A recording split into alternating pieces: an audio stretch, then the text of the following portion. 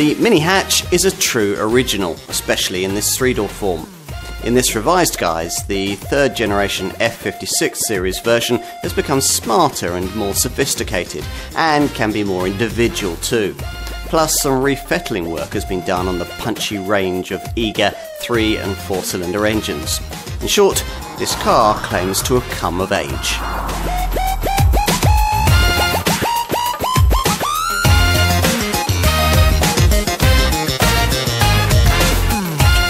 As a brand, Mini has come to mean all kinds of things, but it's in this simplest three-door hatch form that the company's products are most iconically recognisable.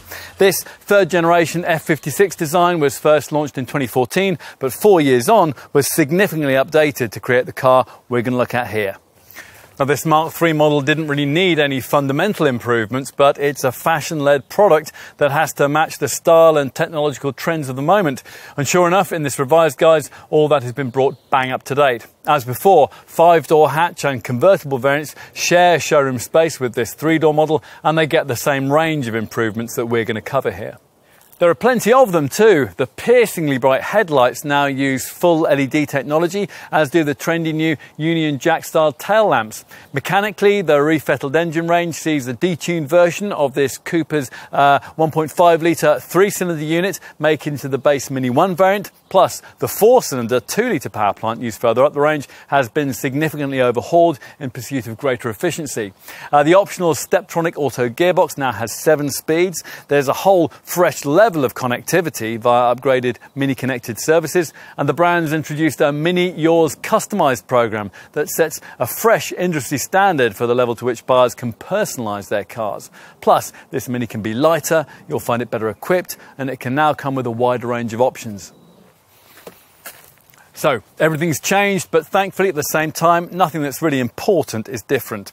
This little 3-door hatch model is still the purest expression of mininess. It'll still charm you with its dinky looks and its go-kart handling. And it's still a go-to choice if you want a style-conscious urban runabout with much of the technology of a larger car. All those attributes remain, but they've been developed over more than half a century of Mini history into, well, what?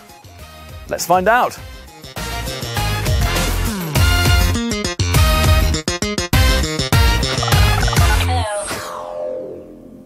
So, what's it like? Well, slip behind the wheel, and at first glance you're reminded that for all its cheeky marketing, the little Mini hatch is quite a lot more mature these days. The dashboard is smart, the materials used are classy, and you aren't faced with quite so many obvious attention-seeking gimmicks.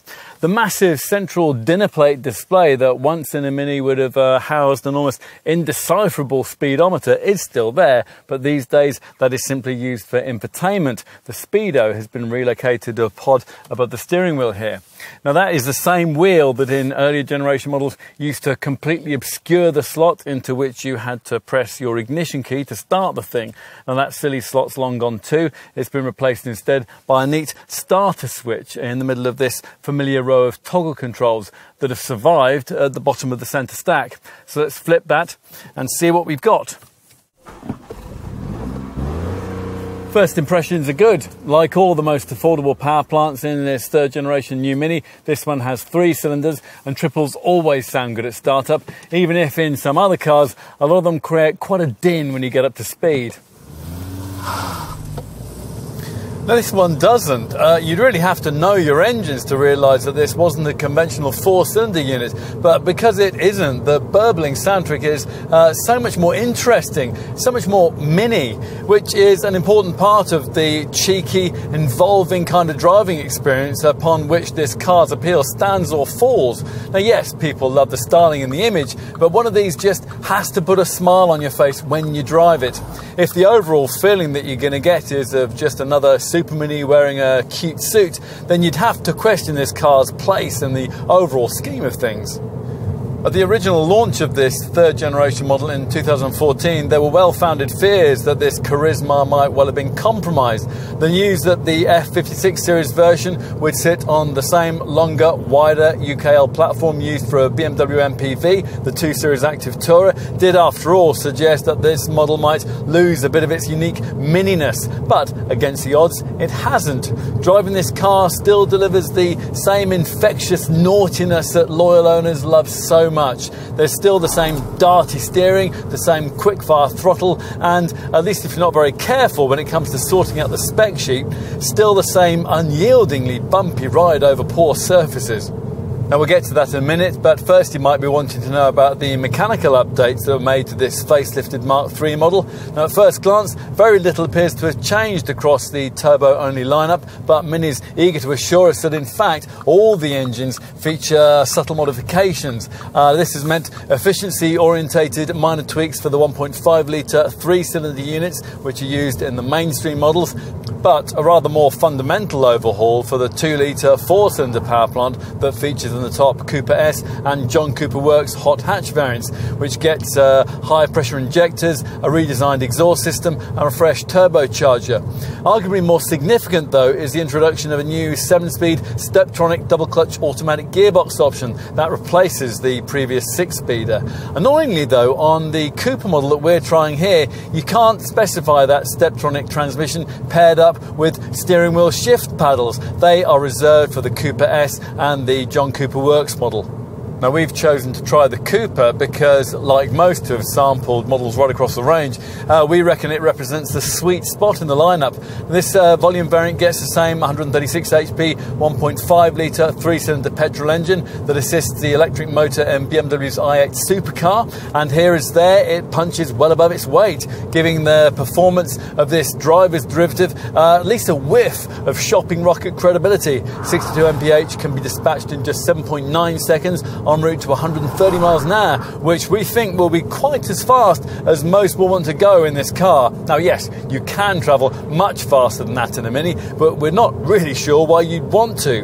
This variant is quick and eager to be revved, but not so powerful that it hurls you up to unnecessary or unmanageable speeds. Plus, as we mentioned earlier, the raspy sound is great. It perfectly suits the character of this car. The other options available to Mini hatch buyers at the foot of the range offer more leisurely performance. That same 1.5-litre petrol engine now features in detuned 102 HP form in the entry-level Mini 1, replacing the previous 1.2-litre unit, but their 62 mph takes 10.1 seconds en route to 121 miles an hour. Customers are also offered a black pump fueled option, and that's now the only one in the lineup, in the form of the Cooper D model, and that borrows BMW's 116 HP 1.5-litre 3-cylinder diesel unit. This is able to accelerate the car to the 62 miles an hour benchmark in 9.2 seconds on the way to 127 miles an hour. So that's one end of the lineup covered. The other, as we mentioned earlier, is based around the 2-litre 4-cylinder powertrain, which features with 192 HP in the Cooper S, or in seriously quick, uprated 231 HP in the top JCW John Cooper Works version. Both are pretty rapid. The Cooper S is able to reach 62 in 6.8 seconds on the route to 146 miles an hour, and the JCW improves that to 6.3 seconds and 153 miles an hour. Both those two derivatives get speaker-generated noise enhancement for more fiery feedback, and the John Cooper version sounds particularly mean. Its performance is delivered to the accompaniment of a motorsport-tuned, popping, crackling soundtrack. Only if you're one of those people who likes to rev up to the red line and really wring all the performance out of your hot hatch might you be disappointed. The 4-cylinder 2-litre power plant, like the Cooper's lesser 3-cylinder unit, has pretty much delivered all of its punch by around 5,500 RPM. So instead, for really rapid progress, you have to learn to lean on the engine's slug of turbocharged torque. If you want to take up the paddle shift auto option with the top John Cooper flagship variant, you'll get an uprated 8-speed sport transmission package, and that JCW model comes as standard with the super stiff sport suspension that you can have as an option on the other models, although at no extra cost you can alternatively specify the rather more compliant Cooper S setup. Now, we wouldn't hesitate to do that. In our view, the very last thing this Mini needs in any of its guises is a set of unyielding springs. This Mark III model's UKL platform allowed for a suspension redesign that actually gives the entry-level variants on standard 15-inch wheels really very reasonable ride. But if you specify the larger rims that the majority of buyers do choose, this car's 17 inches, for example, you can quickly end up with a car that, on really poor, bumpy surfaces, delivers all the suspensional compliance of a Halford's trolley jack.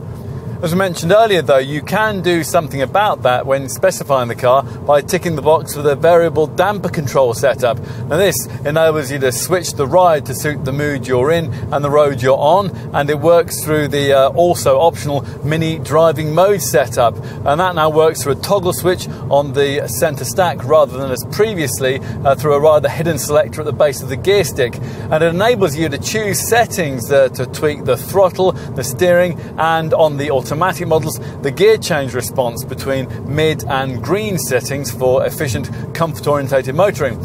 You want the third mode, though, Sport, when the road opens up and the red mist begins to fall. And that's something echoed appropriately by a red glow around this central display, and less subtly by a little picture of a go-kart and the phrase maximum go-kart feel.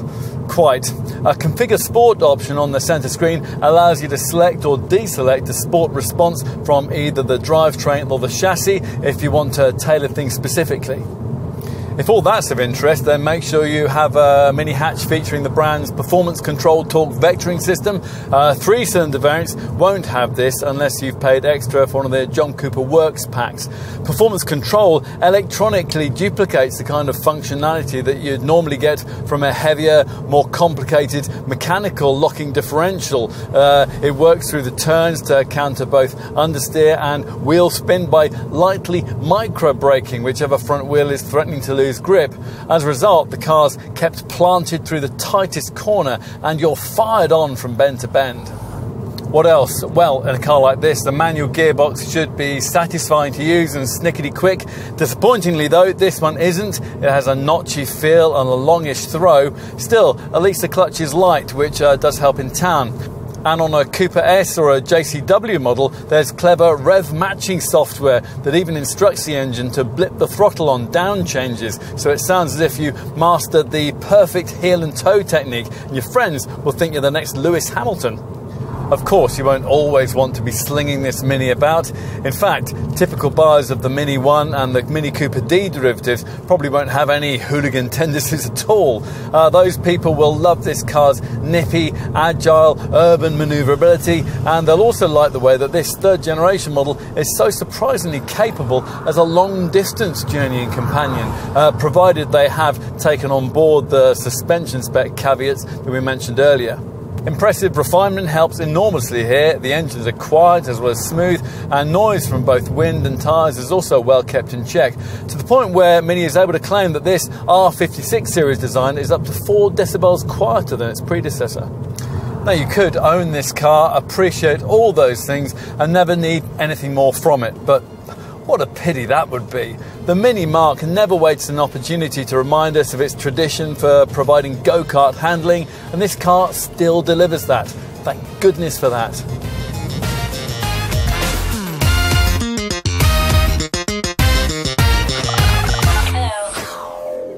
It's hard to think of another car on sale today whose sales are influenced quite as directly by the way it looks as this one. Given that aesthetically the worst mistake any freshly designed Mini can make is to lose its mininess, the job of reinterpreting this car for a fresh generation of buyers is always a difficult one. Now, no one doubts that the original 50s Isigonis design got it right, sketched by Sir Alec on the back of a tablecloth in 1956. Almost as memorable, though, was the earliest turn-of-the-century Frank Stevenson-styled BMW R50 era version. Since then, though, things like the need for a higher bonnet line to meet updated pedestrian safety legislation inevitably detracted from the design purity of the R56 era Mark II model of 2006 and this third generation F56 version that was first launched in 2014. Even so, there's still quite enough brand DNA here to make this car as instantly recognisable as anything on the road. Just to make sure though, this Mark III model's package of midlife changes have been all about the embellishment of brand DNA.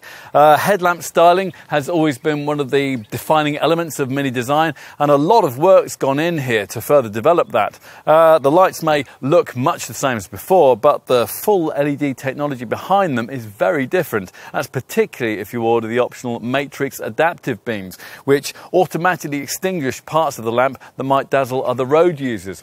Either way, a new LED daytime running light ring surrounds the beam and illuminates as a turn signal when it's needed.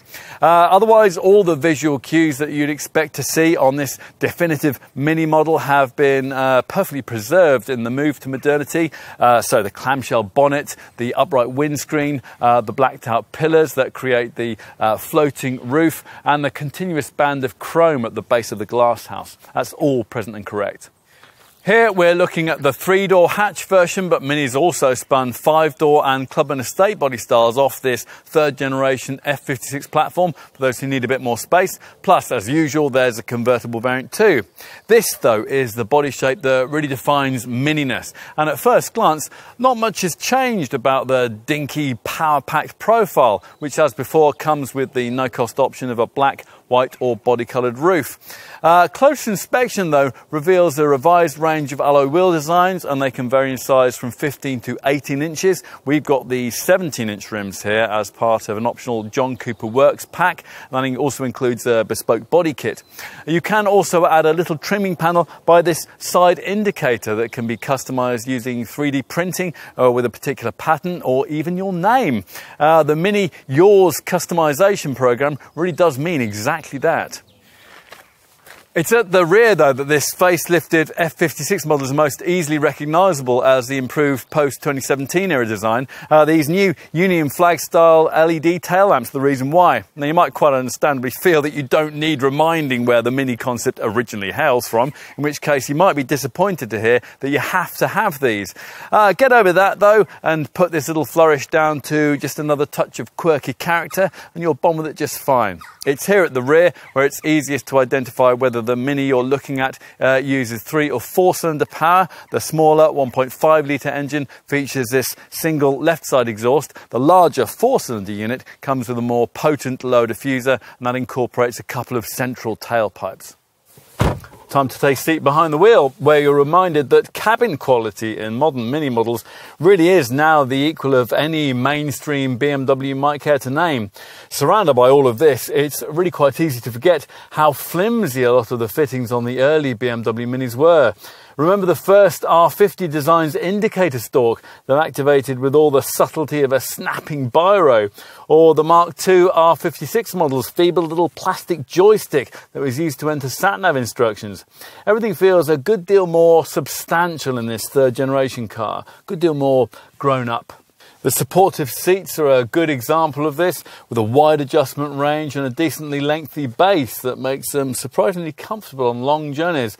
There's a proper rotary controller for the lights, and there's a whole series of lovely touches. Now, some are things you can add in as options, like this engraved Mini Yours piano black fascia panel, which illuminates with a Union Jack motif, but others feature as standard right across the range, like the way that the centre stack mounted start-stop tab features a heartbeat illumination which pulses before the engine started. Or the optional LED illuminated ring around the centre dash monitor here that progressively lights up the perimeter of the screen as you switch driving modes, engage the engine stop-start, cope with parking, or count down to your next sat-nav turn-off. Now, if you haven't tried a 3rd generation F56 series Mini model, you may be surprised to find that this huge central display here these days no longer functions as a speedo. Less characterfully, but more practically, that has been relocated to a pod in front of the steering wheel, where it's flanked with a crescent moon rev counter and a fuel gauge. All of this has freed up this central area for much more infotainical trickery. The screen is now 6.5 inches in size across the range as standard, but here it's been upgraded to 8.8 inches. That's as part of the Navigation Plus pack. That includes all the latest Mini connected media features. Though it's really crying out for touchscreen functionality, these colour layouts are actually marshalled by this classy, effective iDrive style controller down here by the thankfully conventional handbrake. What else? Well, the ergonomics aren't bad, with all-round visibility aided by these slim window pillars. Cabin storage, that's reasonable too, although the door pockets are a bit small and there's no overhead compartment for your sunglasses. On the plus side there, you do get a reasonable glove box, twin cup holders ahead of the gear stick here, and a small cubby just ahead of that, which is clearly intended for your phone because USB points and a 12-volt port sit just above it. Now that Navigation Plus pack gives you this central armrest with its incorporated phone charging compartment, but you won't want to have that down too often because it gets in the way of both the gear stick and the infotainment system control dial. Well, time to take a look in the back. Now, the main change that was made to this third generation F56 series mini hatch was its increase in size. It measures 44mm wider, 7mm taller, and 98mm longer than its R56 Mark II model predecessor. Now, unfortunately, most of that length gain was swallowed up by the lengthier front overhang that was needed to meet the tougher pedestrian impact standards we mentioned earlier. Still, a 28mm longer wheelbase means that Mini has still been able to deliver us a passenger compartment that is usefully bigger than any previous version of this car, and that's something that ought to be most evident in the rear.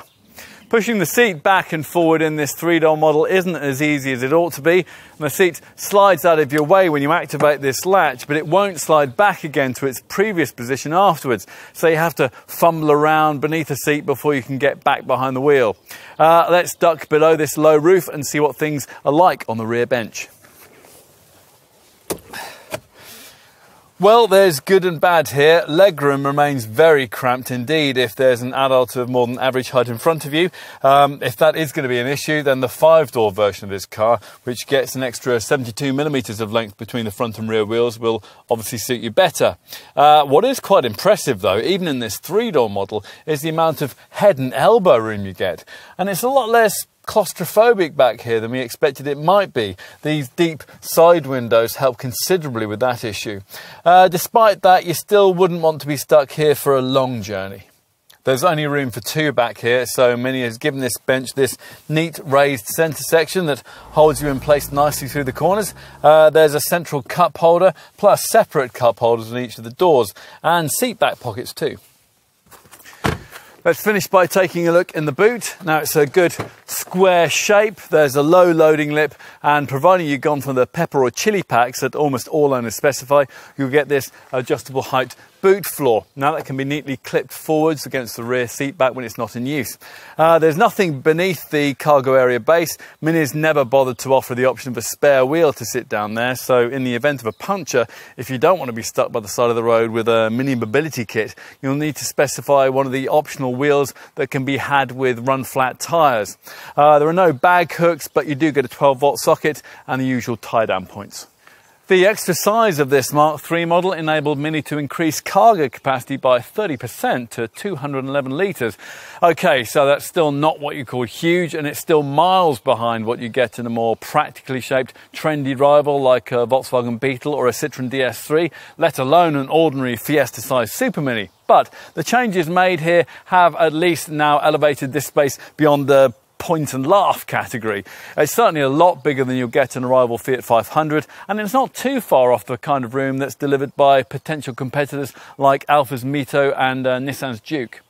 In fact, there's actually more room than you get in either of those two models if you push forward the rear bench. Plus, it helps that the backrest splits 60-40 rather than 50-50 as in the old R56 series model, which makes it easier to get awkwardly shaped items like pushchairs in.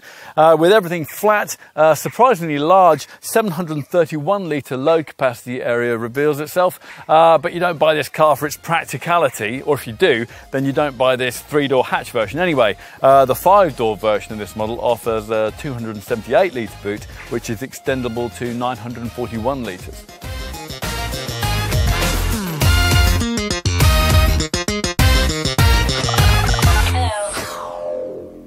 There are two mini hatch body styles, this 3-door version and a 5-door variant that's available with all the same mainstream engine options and which attracts a £700 model-for-model premium.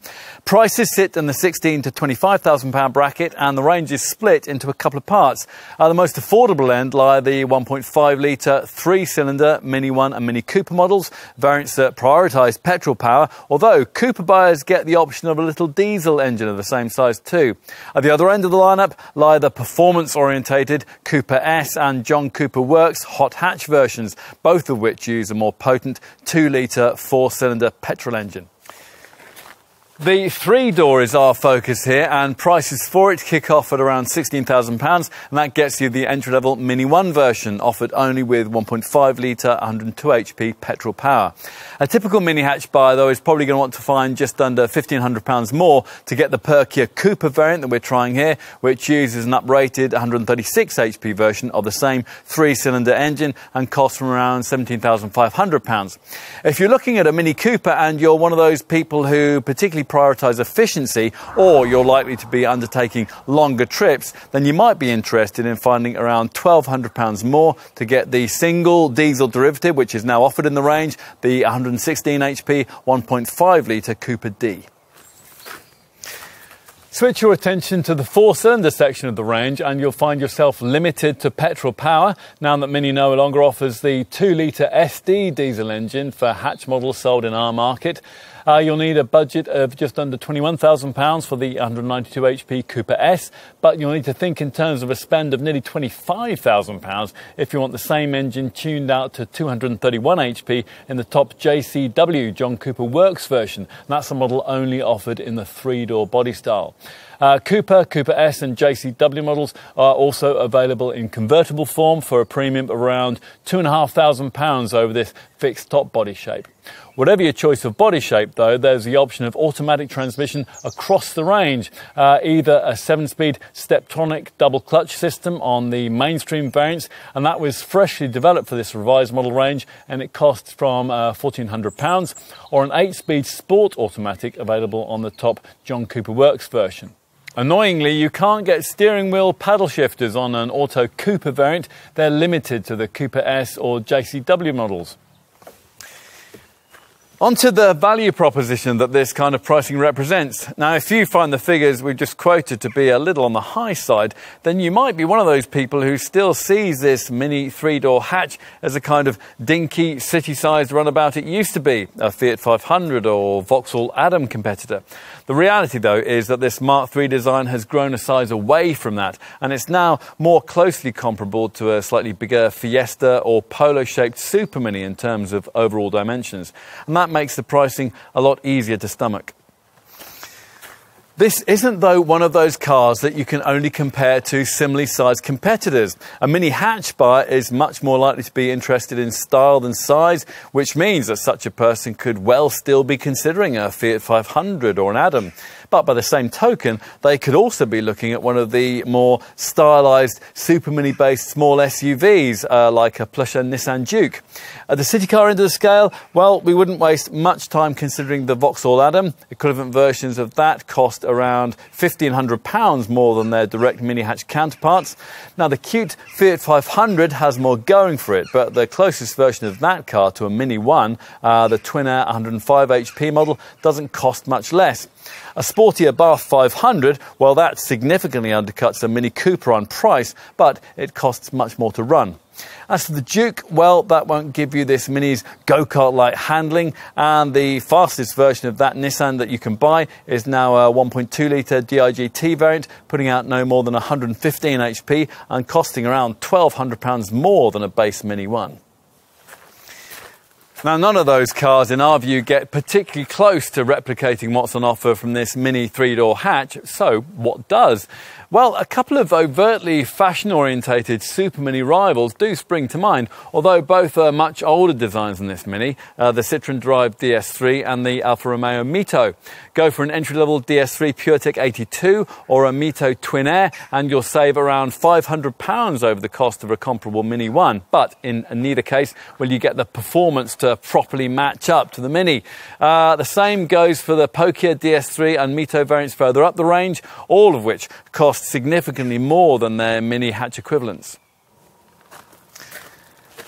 So, is there anything else a potential mini buyer could consider? Well, not much. The market's other compact fashion icon, the Volkswagen Beetle, is a slightly larger car and a pricier one. In base version, it costs over £2,500 more than an equivalent Mini 1. The magazines make comparisons with ordinary, boring, conventional super minis, but we think the whole reason that you're looking at a mini hatch in the first place is because you don't want one of those. So there's really no point in our making endless comparisons to products in that segment. Anyway, if you're looking at this three-door hatch body style, there really aren't many conventional super mini options. Most cars in that category these days only come in five-door form. Now, the only exceptions to that rule being Vauxhall's Corsa, Ford's Fiesta and Volkswagen's Polo. Three-door versions of this trio are probably more comparable to this Mini in their rather more sporty forms. If you're looking at a Mini Cooper, around £1,000 more would get you a comparable Corsa GSI or a Fiesta 1.0 T 140 PS ST line, but you get less performance, you get feebler handling and higher running costs. If you're looking at a Cooper S, then you'll be paying the kind of money that would get you a comparable, well-specified Fiesta ST or Polo GTI. A Peugeot 208 GTI, though, would be around £3,000 more. Now, the other small junior hot hatches you might have on your radar, cars like the Seat Ibiza FR, the Suzuki Swift Sport or the Renault Sport Clio, only come with 5 doors. So that's talked you through all the potential alternatives. Bottom line, there's nothing quite like this Mini, but if this car grabs your interest, you've probably already decided that for yourself. In which case, if you're serious about buying one, you're going to want to know just how generous the brand is being this time around with the standard spec. So let's take a look at that now. Now, if you watched other sections of this film or you've been to a dealer already, you might know that for this revised third generation model range, Mini has standardized 2 features that were previously optional: full LED headlights and the larger 6.5-inch centre dash colour infotainment screen. Union flag style LED rear lamps are now standardized too.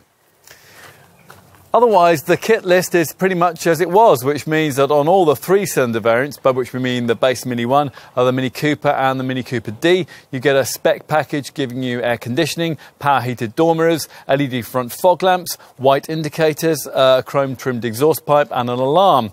Inside you get Bluetooth connectivity, a keyless starting system, a trip computer, a 3-spoke leather trimmed multifunction steering wheel and a 4-speaker DAB stereo. The 2 Cooper variants get 15-inch alloy wheels and door mirror caps and body colour too. To this tally, the 4-cylinder 2-litre Cooper S hot hatch adds larger 16-inch wheels, twin exhausts and performance-controlled torque vectoring for extra traction through the turns. Inside, the S variant features sports seats, a sports leather steering wheel and an LED ring around the centre dash infotainment screen.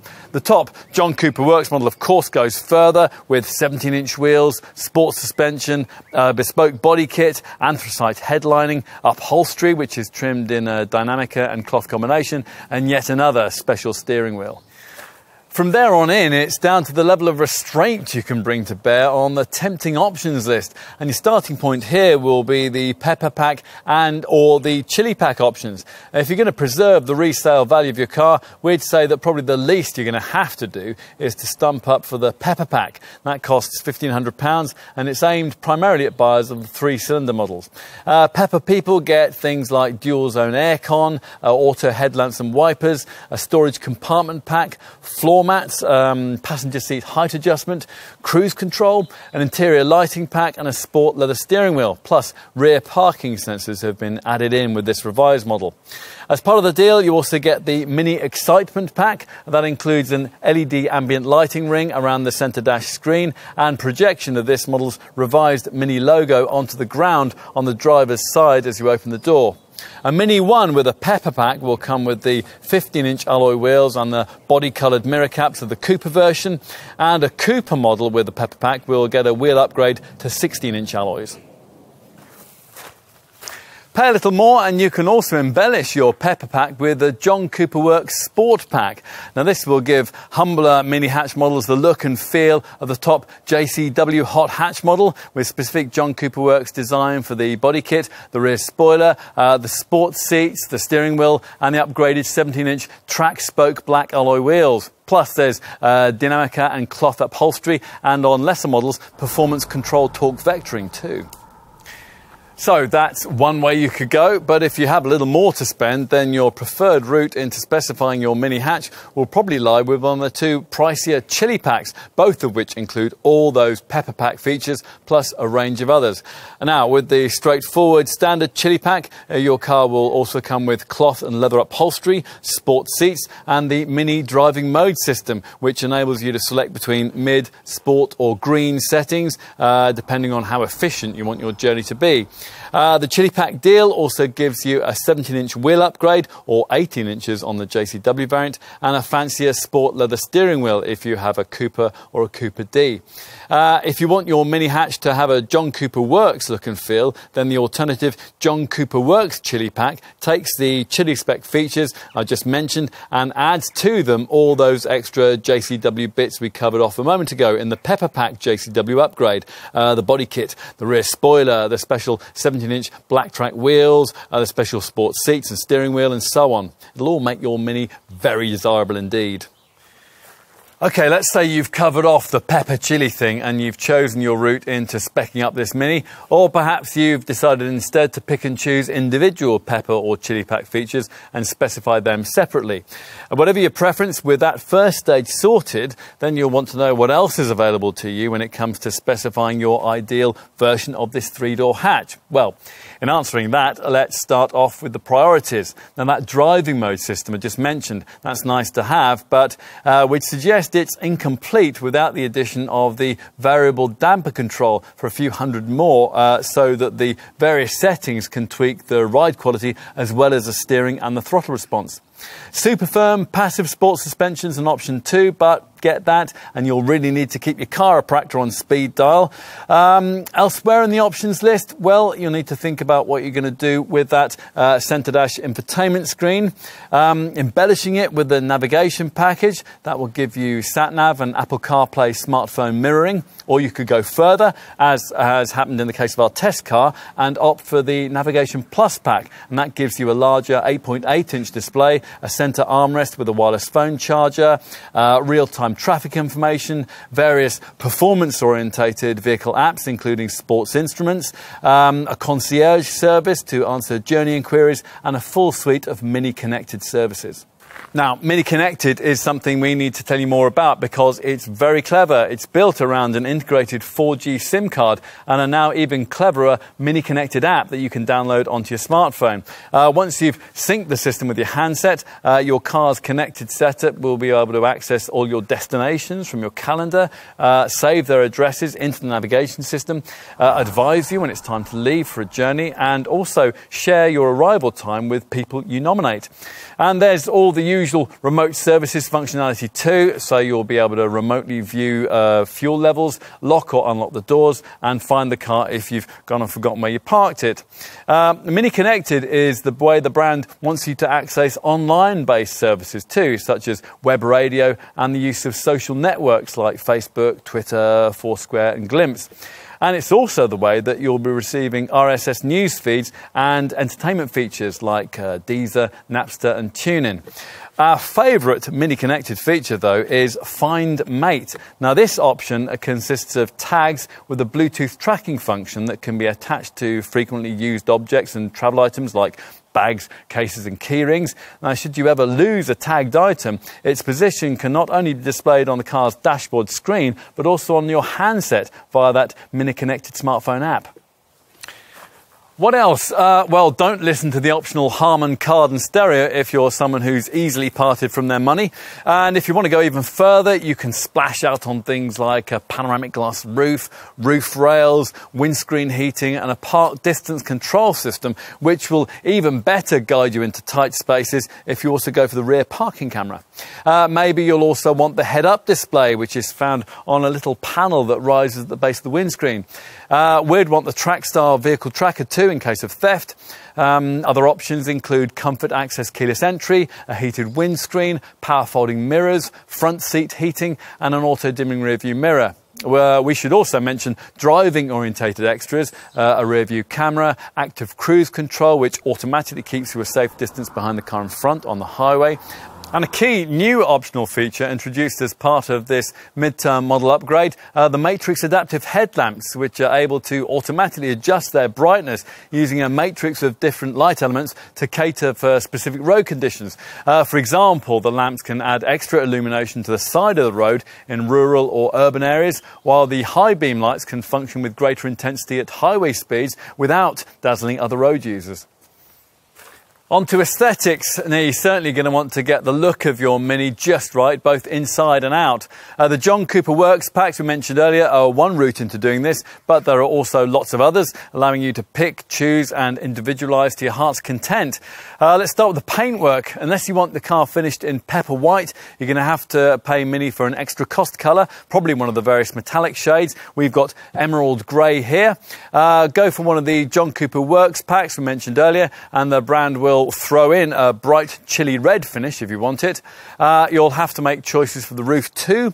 All mainstream mini hatch models offer the option of a black, white or body coloured roof as a no-cost option. John Cooper Works models can have a contrast red roof as a no-cost option. You might also want to look at bonnet stripes in black or white, a chrome line exterior finish or darkened rear glass. Wheels are obviously a big thing to get right. The bigger 17 and 18 inch rims you can option up to look great, but they'll adversely affect ride quality. So if you must have them, make sure you also specify variable damper control so you have a chance to soften the ride over poorer surfaces. In the absence of that feature, our advice would be to stick with one of the 16-inch rim options. Now, some of the rim designs available can be specified with run-flat tyres, and we'd certainly favour these, given that there's no possibility of having a spare wheel with this car, even one of the space-saver variety. Inside, there are even more options. Mini's divided the front of the cockpit into 4 personalisable areas. First, you'll choose from 4 shades for what the brand calls colour line elements, primarily the door armrests and the trim panels that arch around the passenger's knees. Secondly, an interior surfaces option allows you to change the materials used for the decorative door trims and the fascia panel. Thirdly, selected structural elements like the struts at the bottom of the centre stack can be colour-coded. And fourthly, to round it all off, you can choose the colour for the decorative rings around the loudspeakers, the door handles, the air vents and the gear shift lever. There are various seat trimming options too. There's a choice of solid or perforated leather upholstery, or if you're a bit more eco-minded, a combination of cloth and leatherette. There are 2 steering wheel upgrades available too, the John Cooper Works sports steering wheel mentioned earlier, or a luxurious Mini Yours wheel fashioned from soft Napa leather with grey stitching and the Union Jack emblem. Now, that last element is just one part of the Mini Yours customised range of options and features introduced with this facelifted mini hatch. Others include 2-tone wheels, stitched seat branding and a choice of 3 interior trimming themes: fibre alloy, dark cottonwood or off-white. It's all part of an approach that aims to take buyer individualisation to a whole fresh level with this car, and that's something especially evident with the way that through the programme you can customise the door sills, the puddle lights and the side scuttles by the side indicator with 3D printing and laser engraving. The dash panel above the glove box can be personalised in this way too, as it has been in this case, with a graphic that constantly illuminates the Union flag in a range of different colours as you drive. For all these elements, you can choose from a range of styles available through the Mini Yours customised online shop. Or if you want, you can have your own bespoke pattern done, or even feature your name. Although, not really quite sure how all that would work when you come to sell the car. I mean, the next buyer is unlikely to want a Mini called Patricia with a puddle light showing a picture of your family crest. On to safety and a level of possible provision that seems an awfully long way from model founder Alec Isigonis' original thoughts on the subject back in the 60s. When he was asked about the crash worthiness of the Mini, he said, "I make my cars with such good brakes and such good steering that if people get into a crash, it's their own fault." Now, thankfully, things have progressed a bit in the safety department since then, although perhaps not quite far enough in this case. Even back in 2014, when the Euro NCAP safety test was less stringent, this F56 Series Mark III Mini didn't manage the usual 5-star showing, and it certainly wouldn't achieve that if it was subjected to today's upgraded test, because autonomous braking isn't standard fit.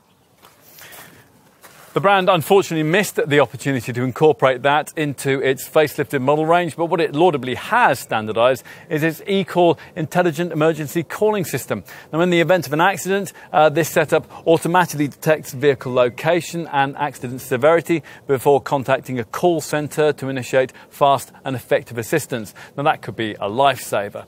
As for other standard safety kit, well, camera-driven features are notable by their absence, so you're limited to more conventional stuff. There are anti-lock brakes, of course, and they have electronic brake force distribution to make them more effective, and cornering brake control to help you through the turns.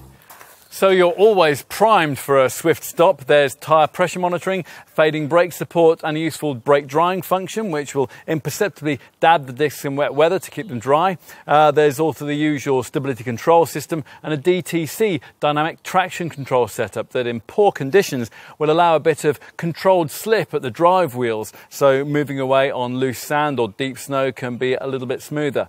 If all of that isn't enough to avoid an accident, then ISOFIX child seat fastenings, pedestrian-friendly bonnet, and twin front, side and curtain airbags will all be welcome features.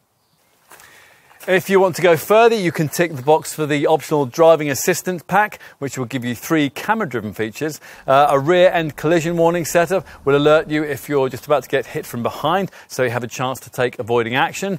Traffic sign recognition will picture speed signs as you pass them and then display them on the dash. And main beam assistant dips your headlights in the face of oncoming traffic. It's all a long way from the days of good Sir Alec.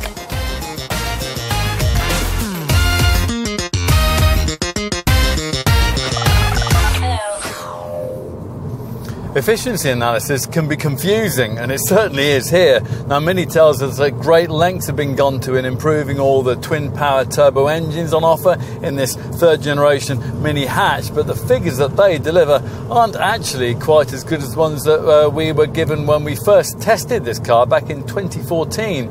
There is a reason for that, of course, or at least Mini says there is. The new and more accurate WLTP, World Harmonised Light Vehicle Test Procedure, which is now used for compilation of official fuel and CO2 stats, has a reductive effect on efficiency readings in its efforts towards day-to-day realism. Mini, though, has been able to reduce much of the impact of that thanks to the engineering updates I just referenced. These include changes to the oil supply, the engine electronics, the intake air ducting, the cooling setup and the exhaust system. Even the engine cover is now made from lighter CFRP, carbon fibre reinforced plastic, and that's fashioned from a recycled material generated during production of BMW's I range of electric vehicles. That hasn't helped the largest engine in the range much, the 2-litre 4-cylinder unit used in the top Cooper S and John Cooper Works models. This is actually 35 kilos heavier than it was before. That's thanks to a more comprehensive program of refettling. Now, despite this, Mini does insist that changes to the high pressure injectors, a redesigned exhaust system and a fresh turbocharger have together improved fuel economy by around 7%. Statistically, that leaves the Cooper S recording up to 54.3 mpg on the combined cycle and up to 133 grams per kilometre of CO2. And the John Cooper Works model managing 42.8 mpg and 150 grams per kilometre. In both cases, you'll improve those readings by about 10% if you choose the optional automatic gearbox, which for the Cooper S is now an improved 7-speed unit. Here, though, we've been trying the 1.5-litre 3-cylinder petrol power plant that most Mini hatch customers choose. Now, as you might have heard us say elsewhere in this film, this is now fitted to the base Mini 1 model as well as to the Cooper variant that we're trying today. And either way, the official readings are, well, pretty much the same, up to 57.6 mpg on the combined cycle and up to 111 grams per kilometre of CO2 for the Mini 1 and up to 60.1 mpg and 105 grams per kilometre for the Cooper. Now, to give you some class perspective, that is fractionally better than you'll get from a rival DS3 in equivalent equivalent PureTech 130 form, and it's way better than you get from a comparably performing car that a likely buyer might see as a competitor, so a model like Fiat's Abarth 500 and Vauxhall's Adam S. All the figures I've just given refer to the best possible readings achievable with this 3-door hatch body style. If you choose this car with 5 doors instead, that body shape's extra 60 kilos of weight will inevitably have a fractionally negative impact. If you are really serious about maximising your running cost returns, though, you'll find that very little gets close to a mini diesel. Now, thanks to the recent media vilification of black pump fuel motoring, there is only one variant on offer now, the 116 HP Mini Cooper D. This uses a 3-cylinder 1.5 litre diesel, and it manages up to 74.3 mpg on the combined cycle and up to 99 grams per kilometre of CO2. If you want to do better than that in a mini hatch, your only option will be to talk to your dealer about the full electric battery powered model the brand's developed, the Mini E. Now this borrows its drivetrain from the BMW i3, and it should be able to take you around 180 miles on a single charge. But let's concentrate on the more conventional fossil-fueled models that are our focus here. As you'd expect if you know anything about the Mini brand, there are a whole host of what the company calls minimalism technologies, which help this car to achieve its class-leading efficiency. These include the basics that these days you might expect: slippery aerodynamics, brake energy regeneration, the reduction of engine and transmission internal frictional losses, and ancillary engine systems that operate only when they're called upon rather than constantly pumping away in the background. Plus, of course, there's a stop-start system to cut the engine when you don't need it, when you're stuck in traffic or waiting at the lights. Automatic models can also work with the Mini navigation system to take account of your selected route and to better control your gear shifts to suit. To further build on that approach, the driver can better play his or her part with a couple of optional systems that should further help to drive your running costs down.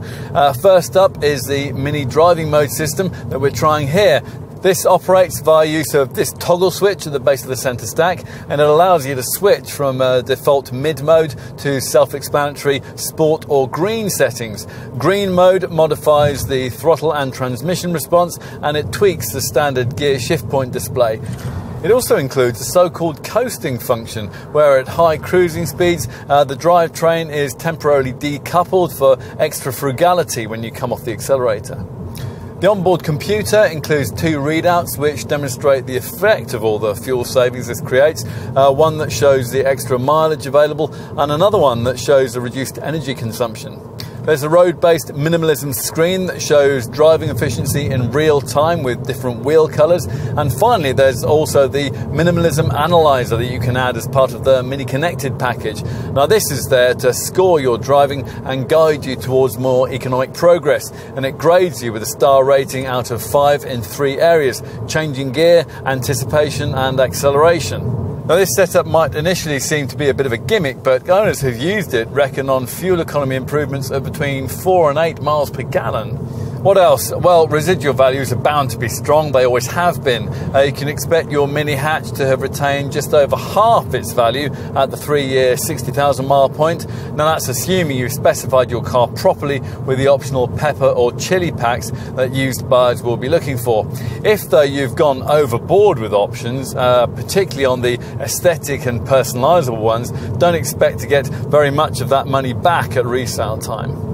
As expected, there's a normal 3-year unlimited mileage warranty with the usual BMW style variable service indicators. Beyond that, there's an optional extended Mini insured warranty available that can cover you for up to 100,000 miles, and it can be also specified to apply to particular components, so like the clutch, the engine or the gearbox. And on that subject, almost all Mini buyers opt for the no-brainer TLC package, which for around £350 gives you comprehensive servicing cover for 5 years or 50,000 miles, whichever comes around first. This also includes a Mini MOT Protect Assurance Guarantee, which states that in the unlikely event your car should fail its first, second or third MOT tests, Mini will cover the cost of repair or replacement on an array of selected parts. Once you've hit 3 years of ownership, you can also buy a further Mini TLC XL package, which for £275 gives you the same kind of cover for a further 3 years or 30,000 miles.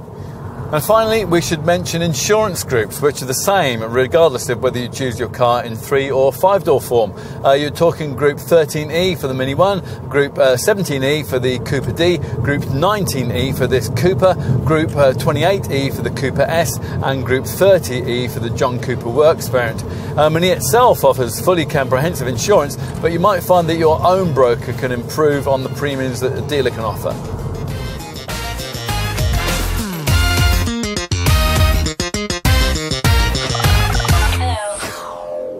The third generation redesign of this Mini hatch saw the car grow up a little and face its responsibilities, as all of us have to. Yet at the same time, the brand was keen that this car shouldn't lose its fun and joie de vivre, the very attributes that make most customers want to consider one in the first place.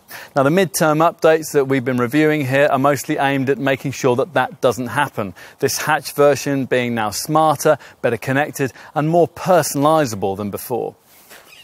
It's the latest chapter in a modern era success story, with nearly 3 million first, second and third generation versions of what we could call the Ger Mini having rolled out of the British Oxford factory gate since the car was first relaunched by BMW in 2001. Now, mentioning that brand is more relevant than it's ever been in connection with this car, because this improved Mini hatch really does now feel like a cut-sized BMW, with all the quality and technology that you'd find in a model from that parent company. In short, in many ways, it's come of age. Of course, not everyone is Mini-minded. Some don't like the way the looks have evolved. Others still don't think it's big enough. And this car can certainly be expensive once you've added in a few essential options. But those are things that creators of this third generation version never set out to change. The improvements that they have made, though, are resoundingly successful. Although the endearing raw edges that characterised older versions of this car may now be distant memories, added maturity certainly brings many compensations.